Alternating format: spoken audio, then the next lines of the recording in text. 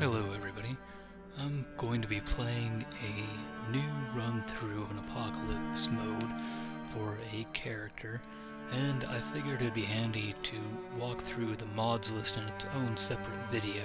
That way I can just refer back to it if people have questions and they can watch that independently rather than trying to answer everything individually through streams.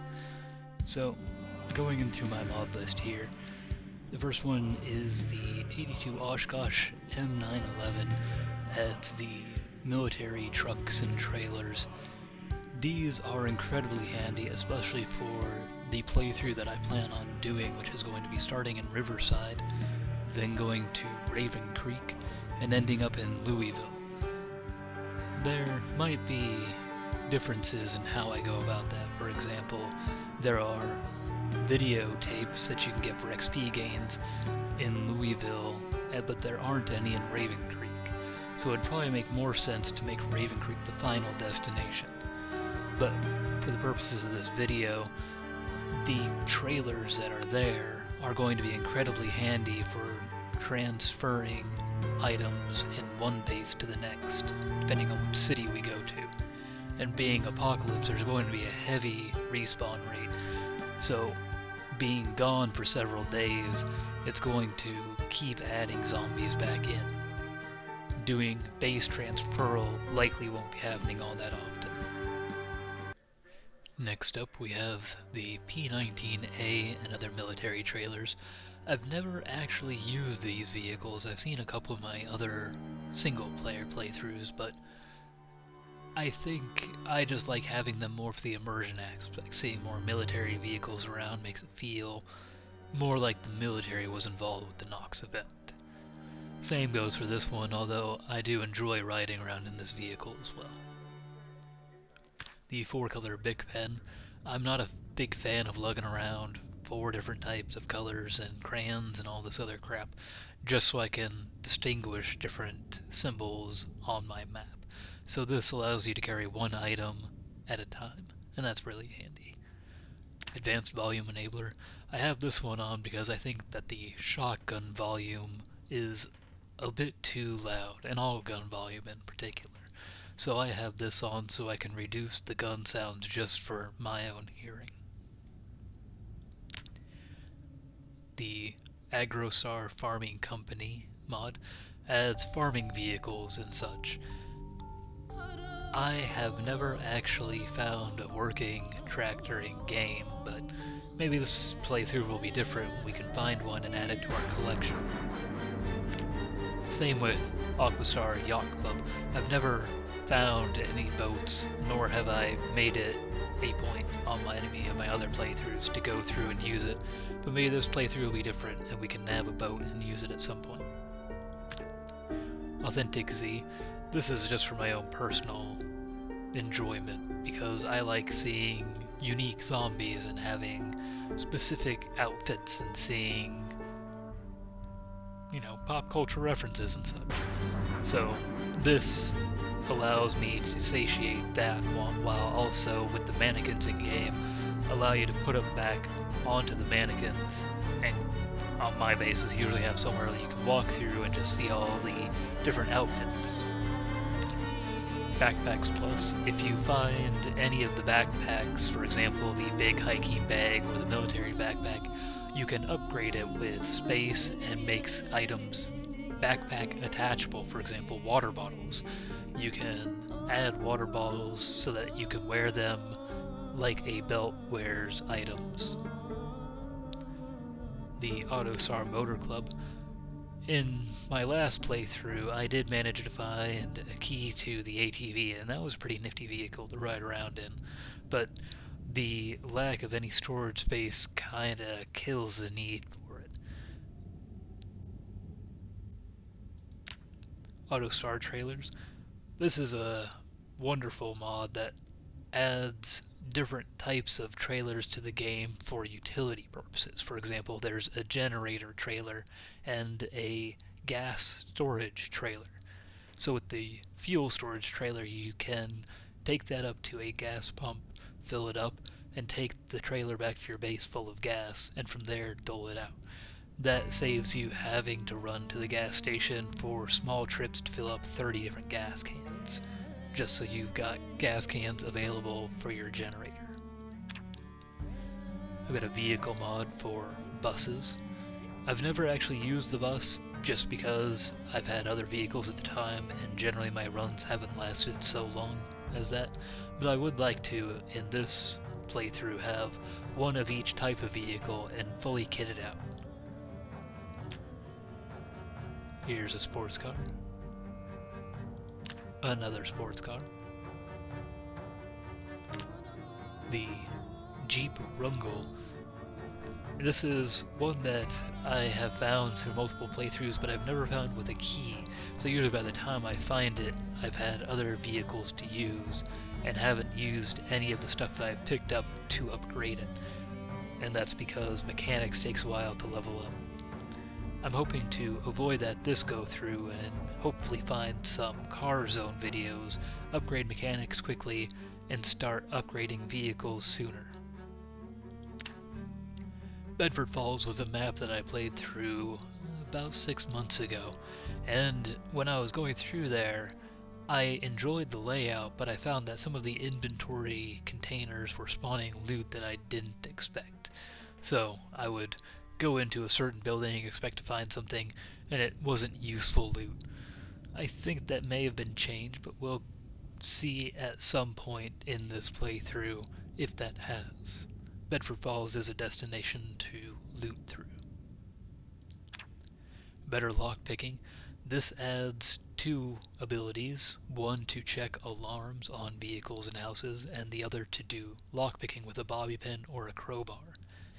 Now, the alarm checking one and the lockpicking one have a trait that you can have that gives you the skills to start with, or you find the skill books to learn those abilities. We are going to spawn in Riverside, so that has 2 libraries we're going to be able to hit, and hopefully we'll be able to find both of those books to make things a lot easier on us. Better sorting changes the suffix when you have the inventory open, and it allows you to more easily sort through items. Better hand wash. In the default settings, every single item that you wash uses the same amount of water. With this mod, depending on what you're washing, it will reduce the amount of water that you're using. For example, if you're washing socks, that's going to use less water than washing a jacket. Blackwood is a map that I've downloaded but never actually been to. If we happen to come across it in-game, that'll be a destination to go and see. Book collection is a quality of life mod that renames books and makes sorting through them very easy, at least for me. It makes it 1 through 5 for each category: carpentry, electricity, etc. And I like that. This mod allows you to bottle meat and preserve it. Bottled meat keeps for an exceptionally long time if it's not refrigerated. It is still a perishable item, however, so if you do have refrigeration, it lasts even longer. Unfortunately, I never seem to be able to find all the pieces to jars and enough salt to be able to do that, but maybe this time will be different. Combat text is a really handy mod that provides the health bars for zombies, and whenever you do damage, a small floating text for how much you've done. Cool Bag allows you to transport food on the go as though it were refrigerated. It's a fairly small amount, but it is handy, especially on Apocalypse, if you can find all the items and create it, because you can keep food going from place to place without needing to resort to eating it on the same day you make it. Easy config chucked is required for other mods. Easy engine rebuild.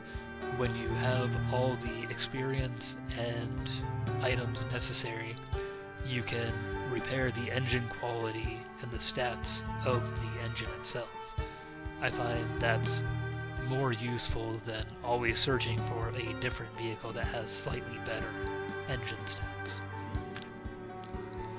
Egon's fanny pack for balancing. I am a hoarder when it comes to loot. I believe the affectionate term referred to as loot goblins. The fanny packs allow me to organize the items that I bring with me whenever I'm going places. I usually have two, one for tools and one for medical supplies. So the fanny pack balancing here changes some values to make it balanced, you could say.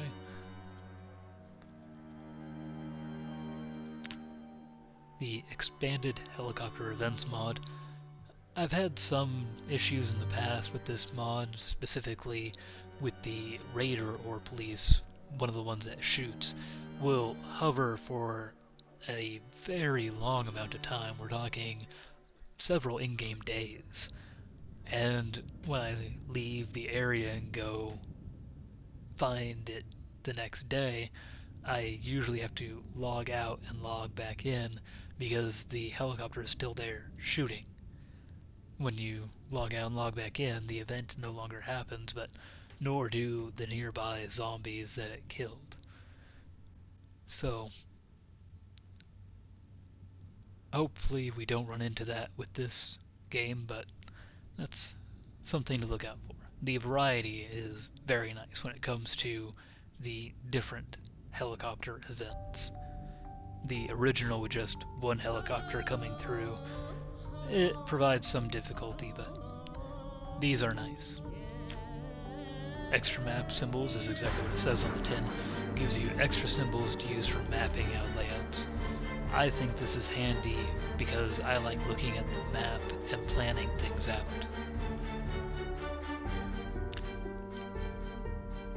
This is a firearms mod that doesn't go overboard. It adds a few different types and the associated attachments with them.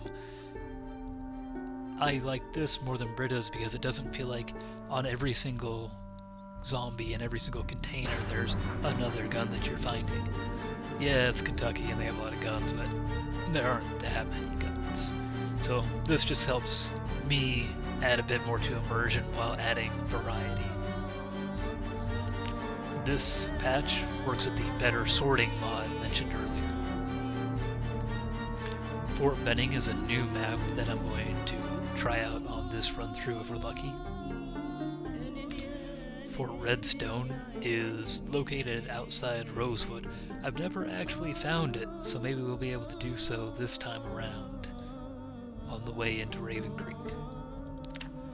Fuel side indicator is a mod that adds a little icon so you don't need to fuss about with which side of the gas pump you go on to refuel. Immersive solar relays adds a separate way of powering your base other than generators. I've never actually found all the pieces and been able to hook them up all at once in the same playthrough. I'll usually find a battery here or the inverter there, but never everything all at once. I'm hoping this playthrough is going to be long enough and we'll be able to keep hold of our stuff long enough to be able to make a solar powered base. Louisville spawn points is handy but not going to be useful for us on this playthrough just because we're going to be starting with the More Traits mod and the Burn Ward patient trait. And that's going to mean starting in a high population area is essentially just a death sentence. That's why we're going with Riverside. So we're not actually going to be using a Louisville spawn point here. Minimal display bars adds the bars that you see in the window here related to your different stats. When I first started, wasn't great about relating the moodles to the actual stat loss and gain themselves. This mod made it exceptionally clear just how to manage different aspects of the game. For example, if you take the high thirst mod, your thirst meter here will shorten the notches until the next Moodle. So each of these notches represents the next stage, and so when you take high thirst, those notches appear shorter. Same if you take the hearty appetite trait for hunger. Mod options is used by other mods. More maps adds maps to a lot of different areas, including Louisville, which is really handy. More traits I mentioned earlier.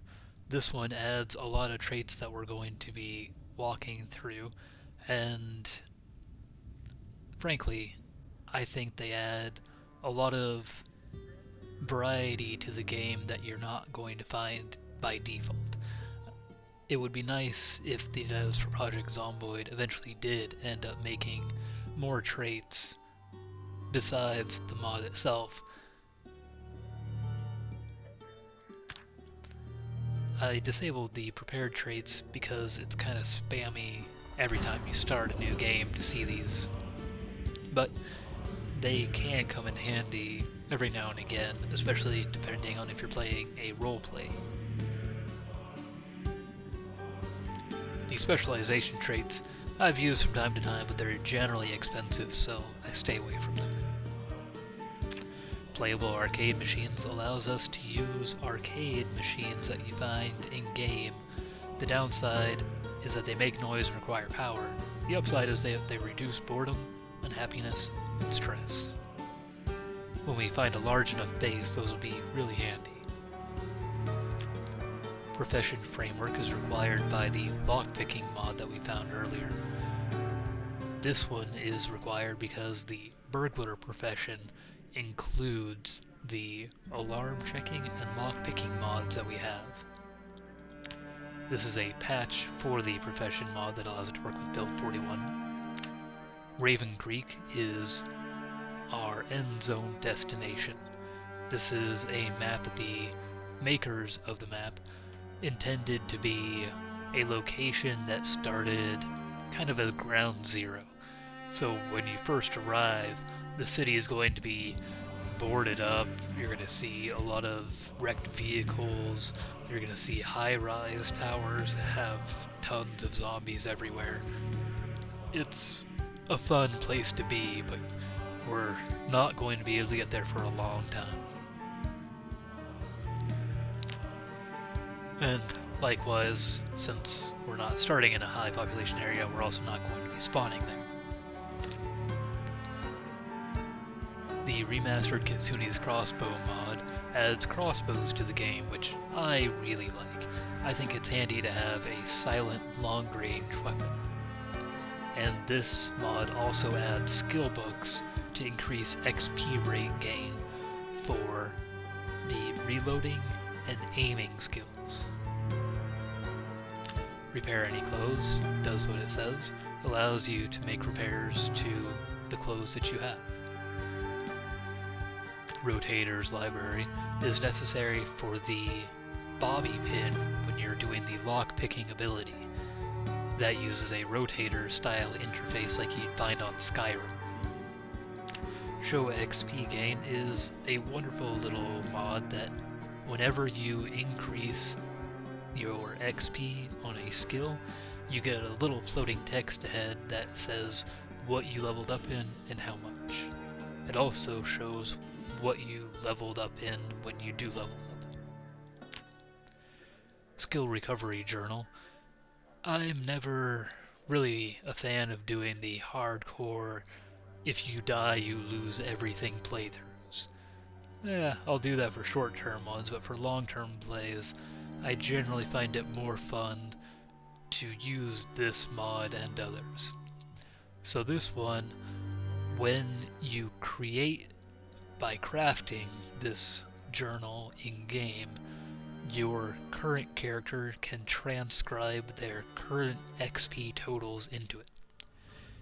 If a new character were to read that book, by default settings, they would gain 70% of the total amount of the previous character's total amount. So that leaves you with an incentive not to die, but not so much to start from scratch every single time other than just having a base setup. The loss of XP is what I find generally to be the world killer for me. Spear traps allows you to build a grave and then put spears into it, and this will damage zombies. I think up to 5 zombies will get killed if by walking over them. This is cool to put outside of different areas that you don't intend to be walking over. Since you're unable to edit these mod settings on Apocalypse, the default is that it will also damage the player. So don't put it anywhere you're not going to be able to see, or places that you're going to be walking through often. They knew this generates a special zombie that has an item on it called Zomboxavir. If you get bitten, you have a 100% chance to contract the Nox zombification virus, and if you get lacerated, that's 25%, scratches are 7%. This item, Zomboxavir, if you use it, allows you to remove the zombification status from your character. The default settings make the zombie pretty rare. You're not going to be finding too many of them. So you're still adding that element of risk, especially on Apocalypse, where if you do find one, you need to be able to single it out and kill it, usually within a group. So there are trade-offs to using this. It's again to stave off losing a character that you've invested a lot into, usually on an offhanded scratch or something like that. Tools back. This is a mod that if you do something like disassemble furniture, you will return the item that you were previously having equipped back into your hands. So if you had a crowbar or a tire pump, that would be returned back to your inventory after you are done with that action. It's pretty handy. Cred's military vehicle spawn zones adds spawning zones for military vehicles, and that allows them to be generated outside of places like Fort Benning or Fort Redstone or Raven Creek. I think that adds for some immersion. You don't see them everywhere. True actions. This is just an immersion mod that lets your character lie down on furniture like sofas or beds. Dancing is the same route. It allows your character to dance if you find the skill books that allow them to do so. There are also special cereals that you can find that when you open them, they give you a unique card that when you have it in your inventory lets you do a special dance. Common library is necessary for the SARS vehicle mods that we have up above and some other vehicle mods used elsewhere. Vehicle repair overhaul allows you to repair all the different parts of vehicles, for example light bars and glove boxes. Vehicle salvage lets you salvage wrecked vehicles and get them off the road. Viprol's Recycling Center allows you to craft different recipes, for example belts, and recycle unneeded materials like jewelry. Frankly, I just think it's a bit of a time waster to go through all that fluff for that, but you have the ability. The vehicle spare parts, this allows you to craft vehicle parts like tires or windows.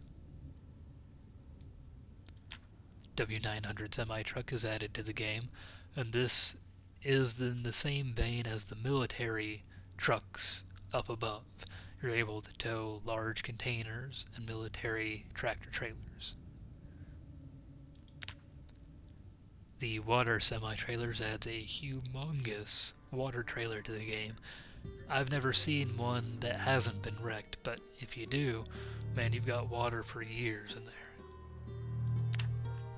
I have, however, seen these two, and you can add these on the back of regular vehicles.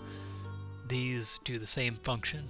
You add in a water filter, and you put water in, or you allow it to collect through rain, and you can use it to provide water in whatever item you have. These are exceptionally handy if you play a foraging playthrough. You can hook it up to a vehicle, go to wherever you're at, if you're not by a water source like a lake, and this will give you clean water. The weapon condition indicator allows you to, at a glance, see the condition of the weapon so you don't end up running it down and breaking it before you have a chance to get another one. US Point expansion is nice, however, the developer has not yet added the map icons to it, so you kinda are walking around blind when you do so. However, it is a well done area when you get to it.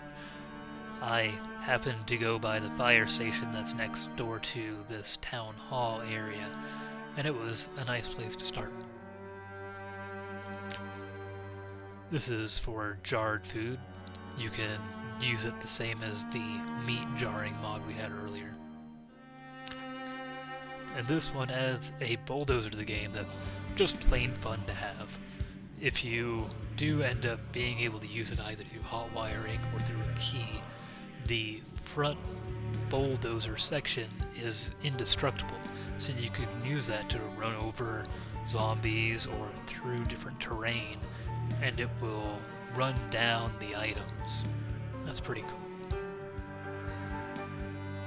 And that wraps up all the mods that we'll be using for this playthrough. Thank you for watching.